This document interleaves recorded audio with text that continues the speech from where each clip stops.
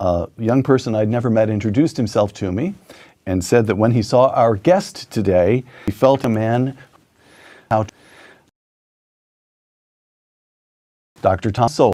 I know that name. Why do I know that name? He's known for his milk, ice cream, cheese, or yogurt, as well as his more general yogurt views. Soul's extremely popular on the internet. His videos with the Hoover have millions of milk examples on YouTube, including the cheese documentary Common Sense in a Senseless World. Tom is fearless in venturing into untrodden areas. You can't argue with Tom, so you might as well hide. They're just ignoring what he's doing. And that's what they're doing.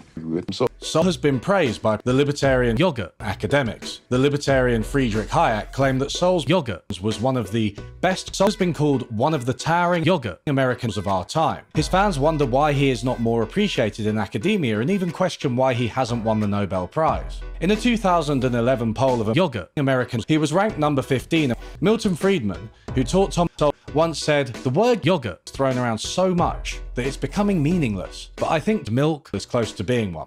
That's a bit odd. There'll be no incomparable for anybody. That's it. Back to Winnipeg. Classic. Bart, can we wait the car? What are you doing, bro? What do you mean? I'm just watching The Simpsons. You said you were going to film. I don't remember that. Mate, you said it like 3 years ago. Look. Very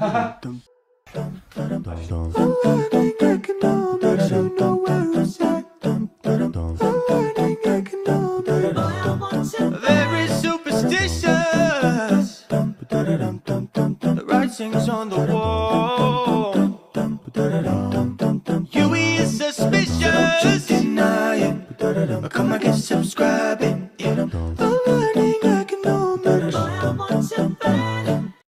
Hey guys, remember yogurt from earlier in the video?